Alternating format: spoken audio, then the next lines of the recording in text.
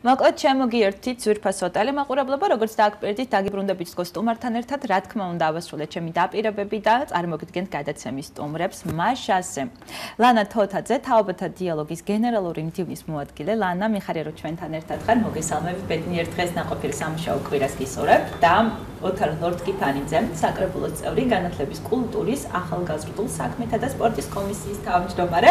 ოთარ, მოგესალმები, გამარჯობა, მიხარია რომ ყველაზე ეს როგორც გავრცელებულია ხო საზოგადოებაში ორშაბათია ძალიან მძიმე დღეა, არ ვიცი რამდენად აღიქვამთ ხოლმე მის სიმძიმეს, მაგრამ აი ამ მნიშვნელოვანი დღე, როდესაც არც ვიღებთ ხოლმე ხო პირველი დღიანი სამუშაო კვირისა, გადაწყვიტეთ ჩვენთან ერთად ხარ და ძალიან საინტერესო პროექტის შესახებ უნდა ვისაუბროთ. ასე რომ მოგესალმებით და მადლობა რომ მოგბრძანდით. გამარჯობა შუადღე მშვიდობისა. გამარჯობა და მადლობა თქვენ მოწვევისთვის.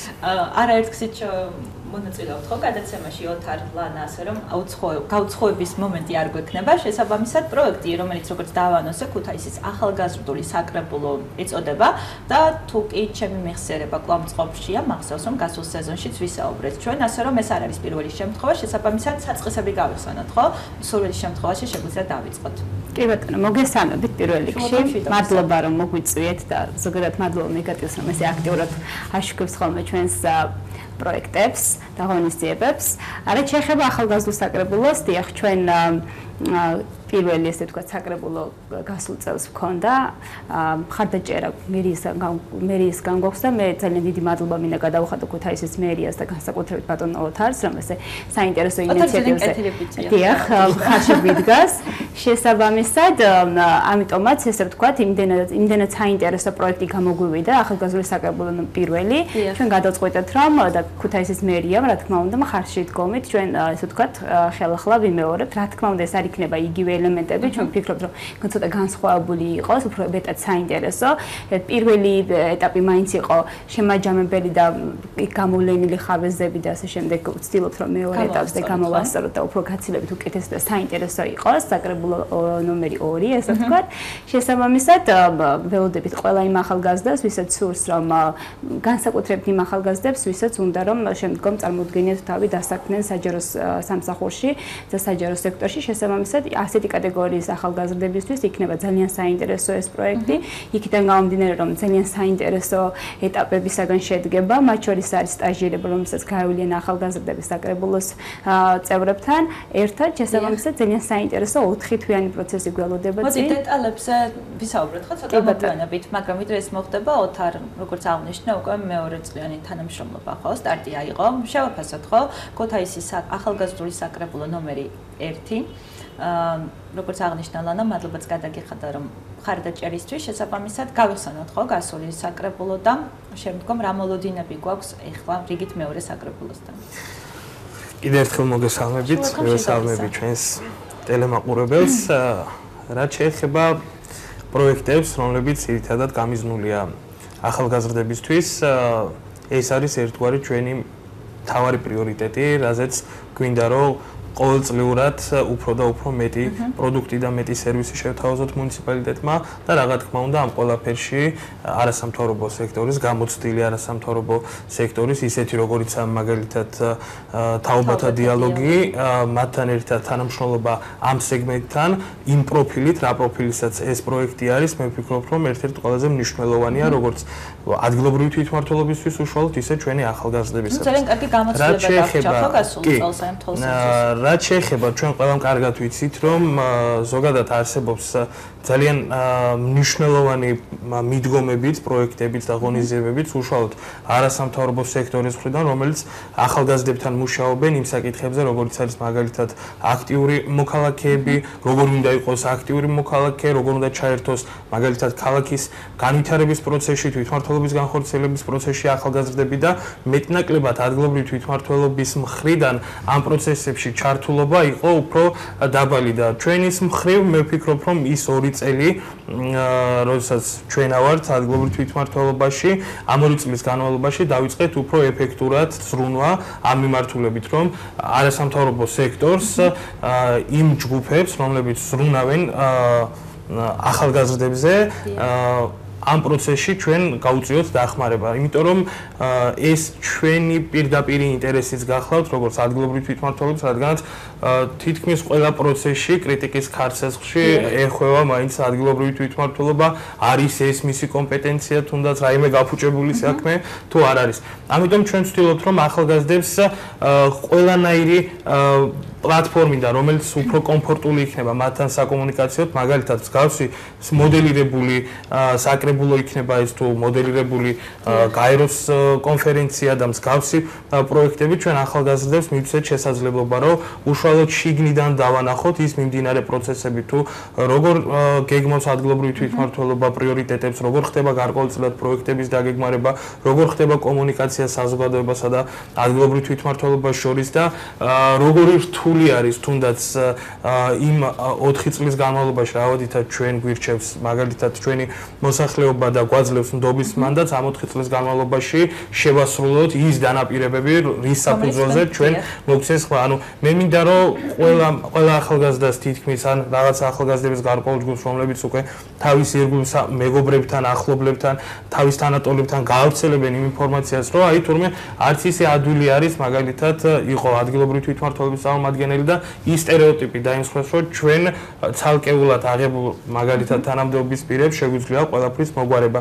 აქ მე მინდა რომ მსგავსი პროექტზე აქვს არა მხოლოდ ახალგაზრდებს. არა, ნახეთ მე ესე მინდა ვთქვა რომ ადგილობრივი თვითმმართველობა აქ ბევრჯერ მაქვს თქვენს ეთერში ნასაუბრები ამ თემაზე და მთავარი მიზანი ადგილობრივი თვითმმართველობის და არსი რეალურად არის ის რომ მოქალაქეების და თვითონ ადგილობრივი თვითმმართველობის წარმომადგენლების ერთობლივი მუშაობით კეთდება ზოგადად მუნიციპალიტეტში საქმე და ეს მინდა და ეს არის ჩვენი მთავარი ამოცანა რომ ეს ახალგაზრდებთან მივიტანოთ რაც შეიძლება კარგად, რაც შეიძლება გასაგებად და უშუალოდ ამ პროცესებში ჩავახედოთ შიგნით, რადგანაც ეს მათი პირდაპირი მოვალეობაც არის, რომ ადგილობრივი თვითმმართველობის განხორციელების პროცესში მათ მიიღონ მონაწილეობა და იყვნენ უფრო აქტიურები, რადგანაც ის პროცესები, რომელიც მიმდინარეობს ქალაქში, ის პროექტები, რომელიც მიმდინარეობს ქალაქში, უნდა იყოს სწორედ რომ მათ ინტერესებიდან გამომდინარე, უნდა იყოს მათ გემოვნებაზე და მათ საჭიროებაზე მორგებული.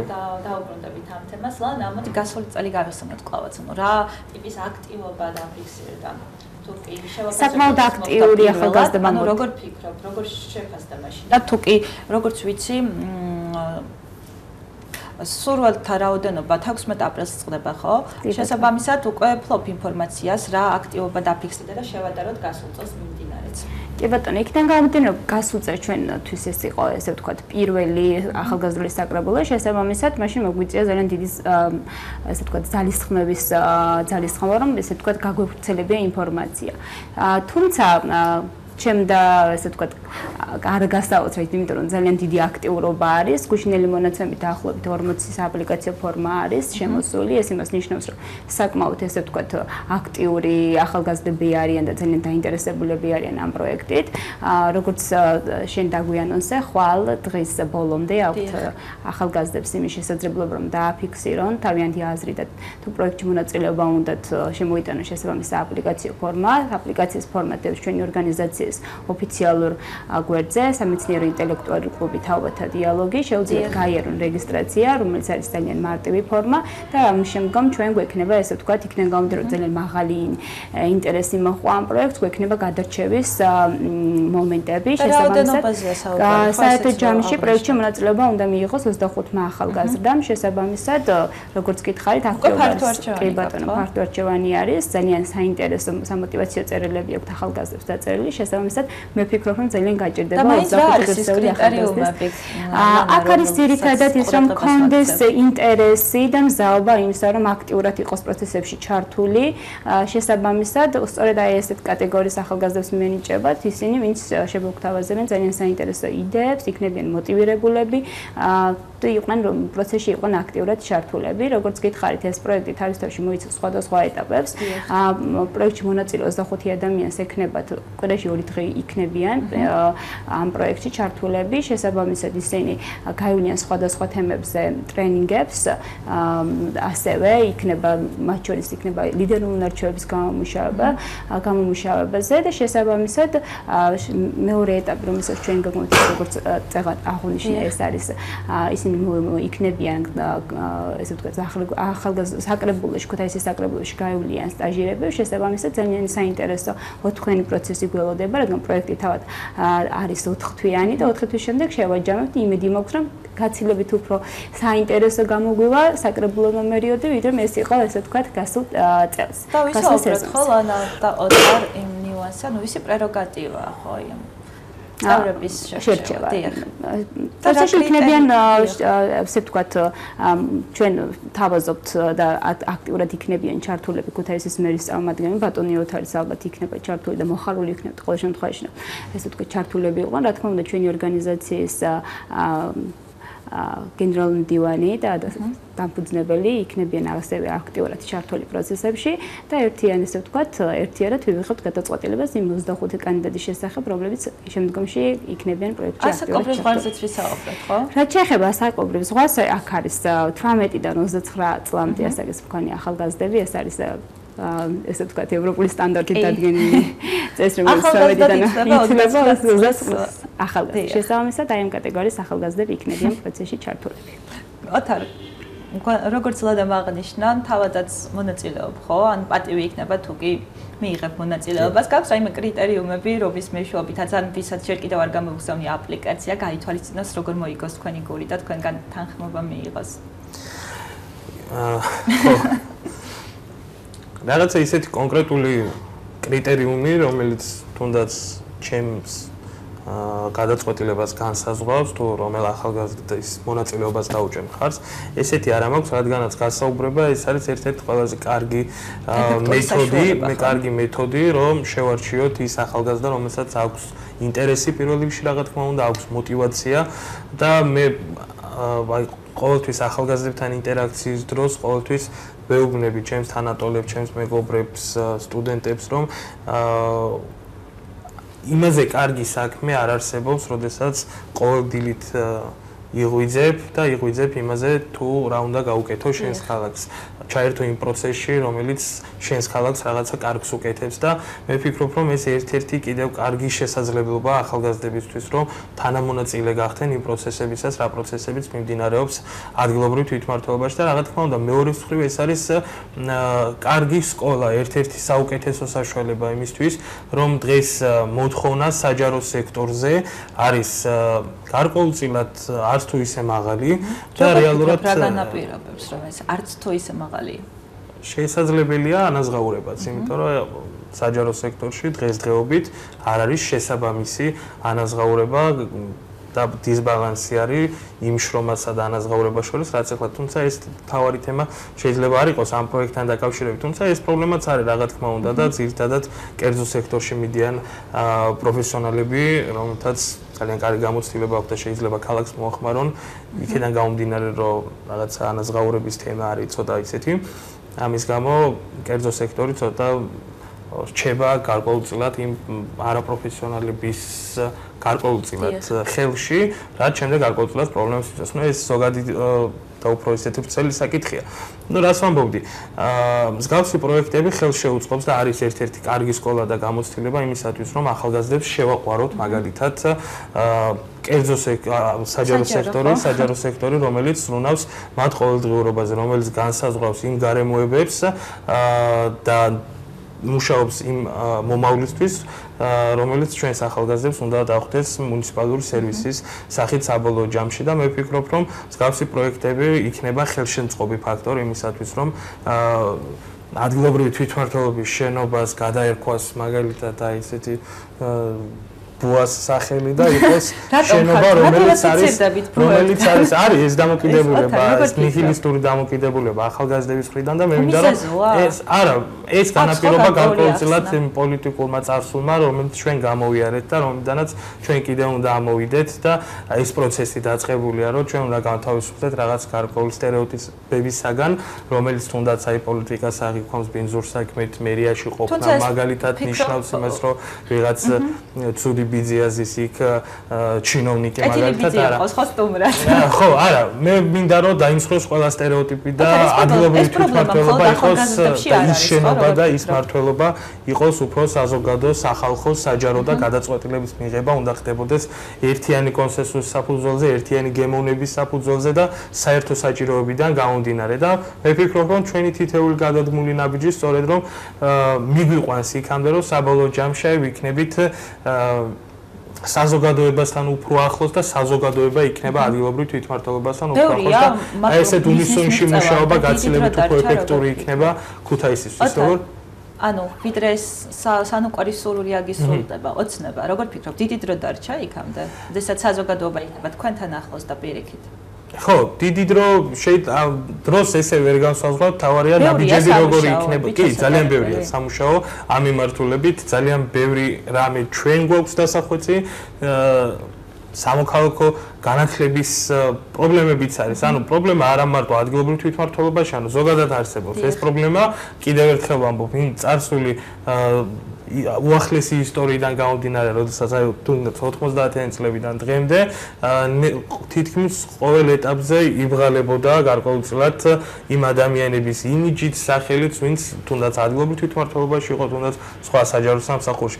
მე მინდა რომ ეს ყველაფერი ნელ-ნელა დაინგრეს, ეს სტერეოტიპები დაიმსხვრეს რა თქმა უნდა და დაიმსხვრეს როგორ არა რაიმე ძალისმიერი მეთოდებით, არა დაშინებით, ხო, რა თქმა უნდა, არამედ დამოკიდებულებები უნდა შეცვალოს სწორედ აი ესეთ ღირებულმა პროექტებმა, რომელიც მე ვფიქრობ, რომ ესეთ ინტერაქციის პროცესში, ესეთი ახალი პლატფორმების, საკომუნიკაციო პლატფორმების შექმნის შედეგად უკვე მივიღებთ რა და ლანა, თავად როგორი მოლოდინები გაქვთ ამ პროექტთან დაკავშირებით და როგორც ისაუბრა ოთარმა, ანუ მსგავსი ტიპის პროექტები, ან ხით ჩატეხილობას თუ შეიძლება უწოდოთ, რამდენად აღმოფხვრეს? ჩვენ ძალიან ბევრი პროექტები გვაქვს ორგანიზაციის გულისხმობ გარდა ახალგაზრდული საკრებულოს, რომელიც სწორედ ბატონო ოთარმა აღნიშნა, რომ ის სტერეოტიპები, რომელიც გაავრცელებული არის თავამსხვრიოდ, იგივე მაგალითად ქუთაისის ადგილობრივ მუნიციპალიტეტთან ძალიან ხშირად ახალგაზრდები იცის მხრივ ძალიან ბევრ გადადგმულ ნაბიჯებს მოვითხოვთ ადგილობრივი თვითმმართველობისგან, თუმცა მეორე მხრივ უნდა დაგვაბიტყდეს, არ ვიცით მათი ფუნქცია მოვალეობები და ეს არის ძალიან კარგი შესაძლებლობა, რომ ახალგაზრდებს მიეცათ საშუალება, რომ გაეცნონ, როგორ მუშაობს ადგილობრივი თვითმმართველობა და ერთ-ერთი მთავარი მიზანიც ამ პროექტის არის ის, რომ პოპულარიზაცია გავუწიოთ ადგილობრივ თვითმმართველობას. ისინი გაეცნობიან, როგორც გითხარით, ახალგაზრდული საკრებულოს წევრების ფუნქცია მოვალეობებს და ნახავთ, რომ არც ისე ძალიან მარტივი არის ერთი შეხედვით, ჩანს მათი ფუნქცია მოვალეობები და მათ შორის ესე ვთქვათ, როგორც ერთ-ერთი ყველაზე მნიშვნელოვანი პრობლემა, რომელიც სამწუხაროდ ჩვენთან დგას არის ის, რომ ახალგაზრდებს და ზოგადად ადგილობრივ მოსახლეობას უჭირს გადაწყვეტილების მიღების პროცესში ჩართვა და ეს არის ყველაზე დიდი გამოწვევა ამ პროექტის, რომ ჩვენ ვცდილობთ, რომ ამ პროექტებით ახალგაზრდებს, ესე ვთქვათ, ბიძგი მივსვეთ, რომ ადგილობრივი თვითმმართველობა იქნება თუ ცენტრალურ დონეზე, მათ მიიქონდეთ საშუალება, რომ მიიღონ აქტიურად, იყვნენ ჩართულები გადაწყვეტილების მიღების პროცესში. როდესაც ჩვენ აი სამოქალაქო ცნობიერება იქზე უბრუნდებით, პირველ რიგში ყველაფრის სათავე არის, მე ვფიქრობ, მაინც სამოქალაქო ცნობიერება და ასეთი მსგავსი პროექტები ხელს უწყობს მათი სამოქალაქო ცნობიერების ამაღლებას და შესაბამისად, როდესაც ჩვენ გვექნება ის მზაობა, რომ ვიყოთ აქტიური მოქალაქეები, აქტიურად ვიყოთ სხვა პროექტებში ჩართულები და მივიღოთ, ესე ვთქვათ, სხვადასხვა ინიციატივები ავიღოთ საკუთარ თავზე, მივიღოთ აქტიურად ჩართულები მიღების პროცესში, შესაბამისად გადაწყვეტილების მიღების პროცესში, შესაბამისად, აქედან გამომდინარე ის პრობლემები, რომლებიც დღეს რეალურად არსებობს, ადგილობრივი თვითმმართველობის დონეზე თუ ცენტრალურ დონეზე, მე ვფიქრობ, რომ ნელ-ნელა ესეთი პროექტებით იქნება ხელშეუწყობს, რა თქმა უნდა. ოთარ, მოდი ახალგაზრდების შეგვიფასე, ხო? თავადაც ახალგაზრდები შეგვიფასე, ხო? ის ვინც სკეპტიკურად აცხადებს, რომ ახალგაზრდა თაობისადმი თავისი არც თუ ისე დადებითი დამოკიდებულება აქვს, თავად როგორ შეაფასებ? ძალიან ხშირად გაქვთ მათთან უშუალო შეხება. ტრადიციული ტექსტით მინდა დავიწყო და როგორც გენებოთ. ჩვენთან დემოკრატიას ჩვენ ქართველებს ძალიან ნიჭიერი ახალგაზრდა თაობა გვყავს და ეს ახალგაზრდა თაობა ყველაზე ძვირფასი ფასეულობა არის სახელმწიფოსთვის და ქვეყნისთვის და ჩვენი ვალდებულება მაგალითად აი თუნდაც საჯარო თუ არასამთავრობო სექტორის ერთდროულად რომ მათში გავაღვიძოთ ის мотивация, რა мотивაციაც საჭიროა იმისათვის, რომ მოვაგვაროთ სწორედ რომ ის პრობლემები, რომელი პრობლემების გადაჭრისათვის ჩვენ მაგალითად ვქმნით მსგავს პროექტებს და ამ პროექტების საჭიროება დგას. ასევე მე მინდა გითხრათ, რომ ჩვენ ახალგაზრდული საკრებულო ნომერი 2 დავაფინანსეთ ახალგაზრდული ინიციატივების მხარდამჭერი პროგრამის ფარგლებში. ეს პროგრამაც ეფექტურად ამუშავდა სწორედ რომ ამ 2 წლის განმავლობაში 2018 წლიდან დღემდე უკვე დაფინანსებულია დაახლოებით 60,000 ლარის ღირებულების პროექტები. ეს არის 9 პროექტი. საჭიროებებზე მორგებულ პროექტებს. რა თქმა უნდა, ამაზე შეგვიძლია ცალკე გადაცემაში ვისაუბრო და გითხრათ ამ პროექტების შესახებ. კიდევ გვაქვს დაახლოებით 55,000 ლარი დარჩენილი, რომელიც უნდა ავითვისოთ წლის ბოლომდე და ველოდებით ახალგაზრდებისგან რაც შეიძლება მაქსიმალურად აქტიურობას, რადგანაც სწორედ რომ ჩვენ მოვემსახუროთ იმ საჭიროებებს, იმ პროექტების დაფინანსებას და გავხდეთ ერთ-ერთი მთავარი დამფინანსებელი, მთავარი ხელშემწყობი ახალგაზრდული იდეების, როგორც ადგილობრივი თვითმმართველობა.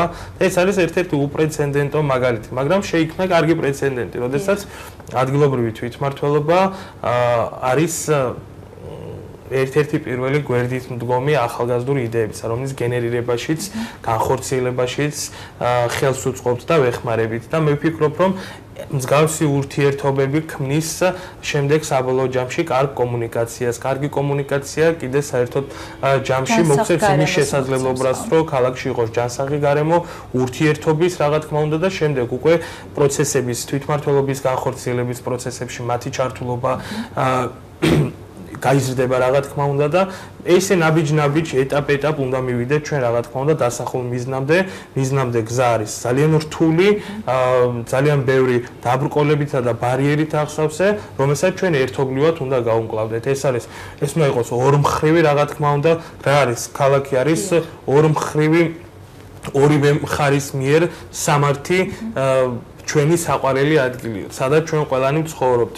მომავალმა თაობამ უნდა დაინახოს ის სიკეთეები, რასაც ჩვენ ახლა გავაკეთებთ და რეალურად ჩვენს მიერ განხორციელებული პროექტები, მით უმეტეს პროექტები, რომლებიც ახალგაზრდულ საჭიროებებს არის მორგებული, ვაკეთებთ იმისათვის, რომ ეს ერთგვარი ინვესტიცია იყოს იმ კარგი გარემოს შესაქმნელად, რომელიც გარემოც ჭირდებათ რეალურად ახალგაზრდებს თავიანთი შესაძლებლობების რეალიზებისათვის, თავიანთი გამოცდილების გასაზრდელად და იმ თუნდაც დამოკიდებულების გასაჩენად, რომელთა დამოკიდებულებაც მათ უნდა გაუჩინოს ის мотивация, რომ მათი თითოეული შესაძლებლობა, მათი გამოცდილება და განათლება შემდეგ მოახმარონ ქალაქის კეთილდღეობას. დავით, დაგამშვიდობებით, ლანა, მათ ვინცაც ჯერ კიდევ აპლიკაცია არ გამოგზავნიან, ანუ შეგიძლია მიმართო. კი ბატონო, მე კიდევ ერთხელ შევახსენებ თქვენი ეთერის მეშვეობით ახალგაზრდებს, 18-29 წლის ახალგაზრდებს, რომ მონაწილეობა შეუძლიათ მიიღონ ახალგაზრდულ საკრებულო ნომერი 2-ში. ხვალ გვაქვს მიღების ბოლოვა და აპლიკაციო ფორმების მიღების ბოლოვა და 16 აპრილი 20 საათამდე საშუალება ეძლევა ყველა იმ დაინტერესებულ ახალგაზრდას, ვისაც უნდა რომ იგივე აიმაღლონ ცოდნა და თვითმმართველობის ესე ვთქვათ საჭიროებები შეისწავლონ, ასევე მათ ექნებათ საშუალება რომ ინიციატივები ძალიან მნიშვნელოვან და აქტუალურ თემებზე შეიმუშავონ და წარუდგინონ იგივე საკრებულოს შესაბამისად ყველა ახალგაზრდას, ვინც არის დაინტერესებული რომ იმუშაონ შემდგომში საჯარო ესე ვთქვათ სექტორში, მათ საშუალება ეძლევა ძალიან საინტერესო პროექტში მიიღონ მონაწილეობა, გამოცდილება, გაიზარდონ და ესე ვთქვათ თავიანთი შემდგომ როგორც ბატონმა ოთარმა ახსენა, თავიანთი გამოცდილება, შემდეგ მოახმარონ ჩვენს ქალაქს. შესაბამისად გამოიყენონ ეს საშუალება, ესეთ ძალიან საინტერესო პროექტები იმისთვის, რომ ძალიან ბევრი უნარჩვევები, ესე ვთქვათ, ამ პროექტის მეშვეობით მათ განავითარონ. ჩვენი ორგანიზაციის ოფიციალურ გვერდზე შეუძლიათ იხილონ სამეცნიერო ინტელექტუალური კლუბი თავმჯდომარე და დიალოგის გვერდზე, შეუძლიათ Facebook-ზე შემოვიდნენ, ნახონ აპლიკაციო ფორმა შეავსონ და ესე ვთქვათ ხვალ როდესაც დასრულდება ჩვენ უახლოეს დღეებში შევეხმიანებით იმ მონაწილეებს, ვინც სურვილი გამოთქვა პროექტში მონაწილეობის შესაბამისად კიდევ ერთხელ ვიმეორებ ადამიანებს, ვისაც უნდა რომ მომავალი 4 თვე ძალიან საინტერესო ნაყოფიერად გაატარონ ეს პროექტი ამის საშუალებას აძლევს. შესაბამისად უფასოა პროექტში ჩართულობაც, ხო ესეც აღნიშნეთ. კი ბატონო, რა თქმა უნდა არის შესაბამისად ყველა ახალგაზრდას ეძლევა საშუალება რომ მიიღონ მონაწილეობა ძალიან საინტერესო პროექტში და მე კიდევ ერთხელ ძალიან დიდი მადლობა მინდა გადავუხადო ქალაქ ქუთაისის მერიას ბატონ ოთარს იმისთვის რომ ხარში გვიდგა საინტერესო პროექტების განხორციელებაში.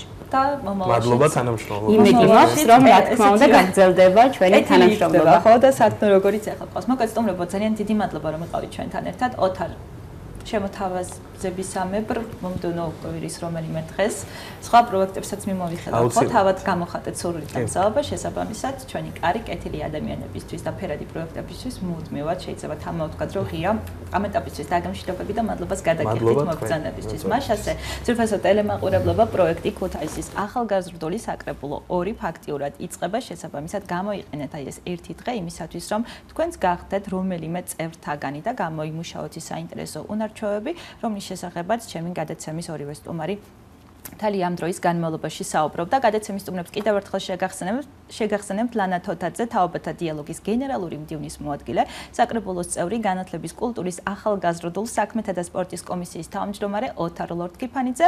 შევისვენებთ რამოდენიმე წუთით და კვლავ სტუმრებთან ერთად დაგიბრუნდებით. აუცილებლად უნდა დამელოდოთ დროებით.